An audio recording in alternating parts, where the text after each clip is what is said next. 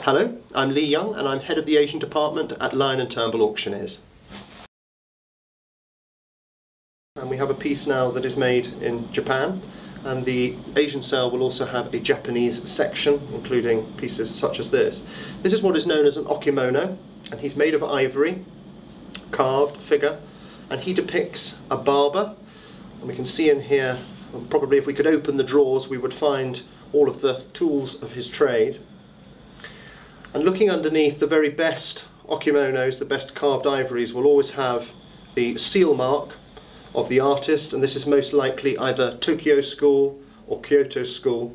And what was happening in Japan in the latter part of the 19th century was that they were reacting to the great appetite in Europe and in America, where there was a Japanese movement started in France by a gentleman by the name of Edouard Levere. And really they were creating things of very fine quality really for Western consumption. And whilst the Japanese items are not enjoying the great strengths that we see in the Chinese market, I suspect he'll probably realise something around £1,000 when auctioned.